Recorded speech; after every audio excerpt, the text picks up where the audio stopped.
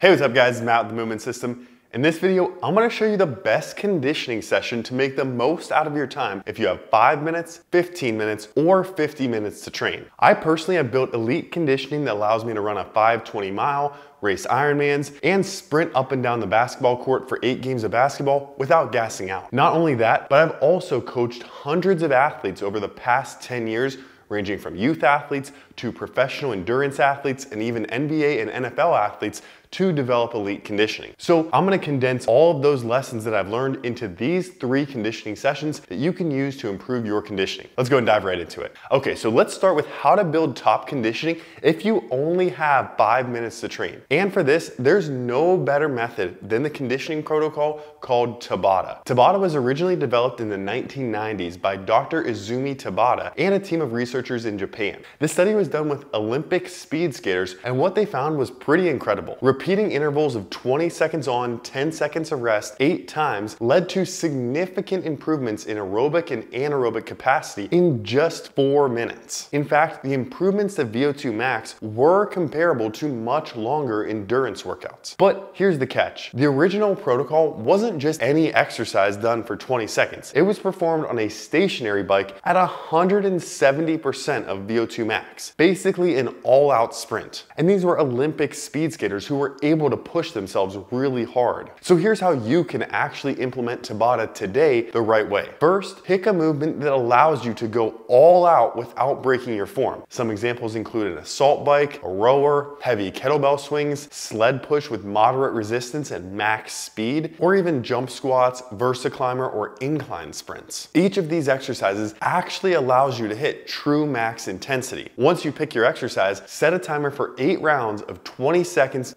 max effort, 10 seconds complete rest. The key is intensity. It should feel like a 10 out of 10 effort. And frankly, there are some exercises that just should not be used because they don't allow you to push to that true 10 out of 10 effort. Box jumps and burpees, for example, just aren't hard enough to truly max out for 20 seconds. Even if you go as fast as you can with those exercises, you can't get close to 170% of VO2 max like you can with bike sprints or an incline sprint. Also, lifting weights with squats, lunges, or deadlifts is really not ideal either. That's because your muscles are gonna fail before you can actually put much stress on your oxidative system. And for this conditioning to be effective, we need to be breathing really hard, more so than feeling one muscle group burning out. So this is not your casual HIIT workout. If you're doing it the right way, by round 4 and 5, you should seriously be questioning your life choices. So if you only have 5 minutes to train and you want the best conditioning bang for your buck, the Tabata is really tough to beat. But what if you have 15 minutes to train? If you've got a little bit more time, around 15 minutes, the best approach isn't to just do longer or more Tabata. Instead, this is where anaerobic power intervals really shine. This style of training helps you build your engine, improving your ability to sustain repeated high outputs with structured work to rest ratios targeting your VO2 max system. So here's the protocol. 40 seconds of hard effort at a 7 to 8 out of 10 intensity and 20 seconds complete rest. You want to repeat this 4 times, rest for 1 minute. That right there is 5 minutes of work. You're gonna do that 3 times with 3 different exercises. And I would really recommend choosing cyclical exercises: assault bike, rower, ski erg, sled push, battle ropes, strides running at 80 to 90% of your max speed, or even functional work like throwing a sandbag over your shoulder,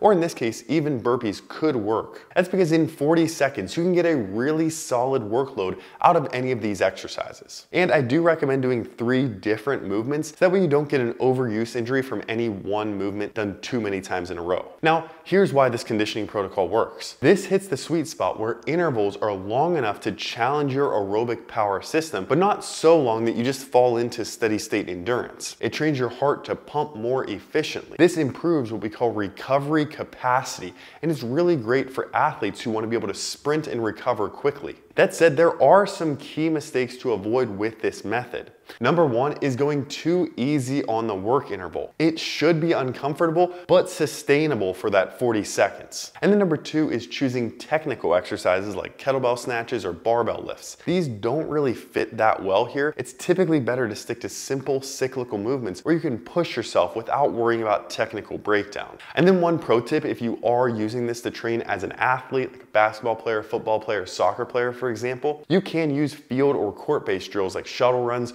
or even sport-specific drills. Just make sure that they're a drill that you could push hard for 40 seconds and then take 20 seconds of true full recovery.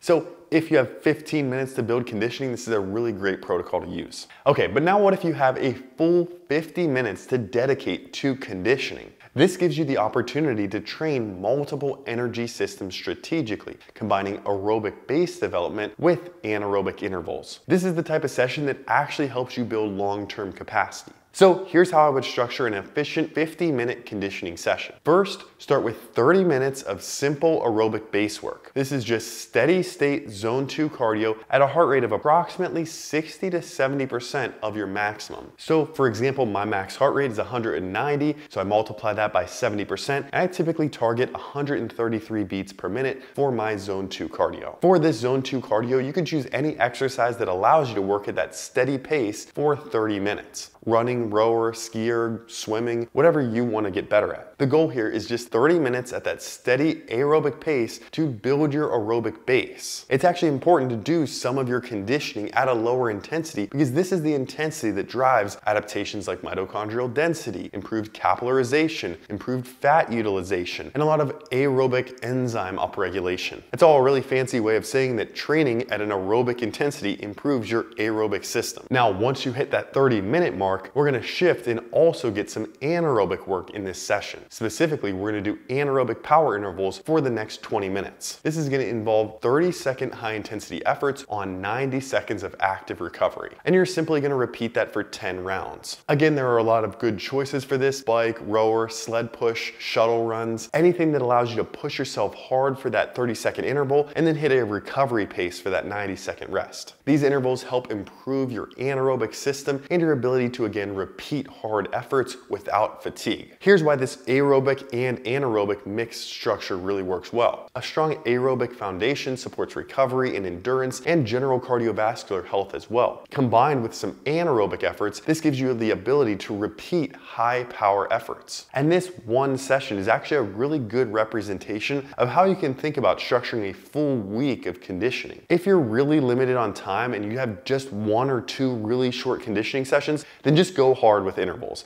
and you're gonna get the most that you can out of a really short time period. But let's say, for example, that you have more time to train. Ramping up just high intensity intervals 4 or 5 times a week can really lead to burnout and really tax your nervous system. Also, you're only really training your anaerobic system, not your aerobic system. So don't get me wrong, anaerobic or high intensity intervals are a really great stimulus, 1 to 3 short sessions per week. But if you're doing conditioning 4 to 5 times per week, or if you have longer training sessions, you'll want to focus more on that aerobic low intensity conditioning. And then one specific recommendation that I typically give is that once you get to 3 hours or more conditioning per week, that's when you really want to follow the 80-20 principle, where 80% of your conditioning volume is aerobic and 20% is higher intensity.